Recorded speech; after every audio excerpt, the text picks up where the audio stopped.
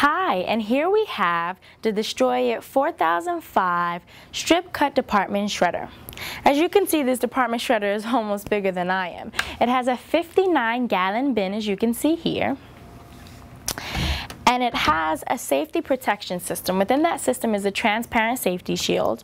When this shield is down, it protects you so that you can't fit your fingers or any clothing or anything can go in the way of the feed. The actual feed is a 16-inch feed opening, and I'll show you how it works.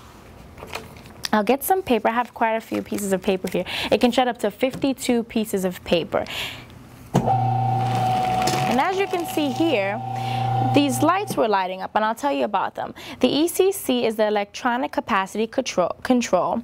Once you're shredding paper, you'll see those lights come on. It'll show you the capacity of what you're shredding. If it's too high, then it'll turn up all the way, and it'll actually go yellow, from green to yellow. Here, it's showing little oil drops. This actually is the automatic oiling system.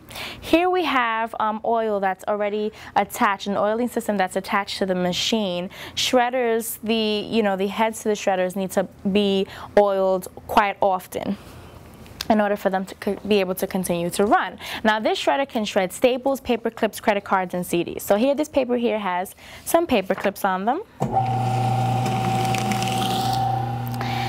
And I'll get some more that has, we'll staple this bunch.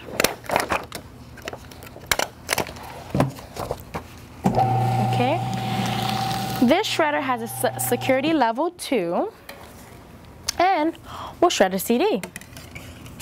And there you go. Let's look at our shred. And there you go. There you have it. With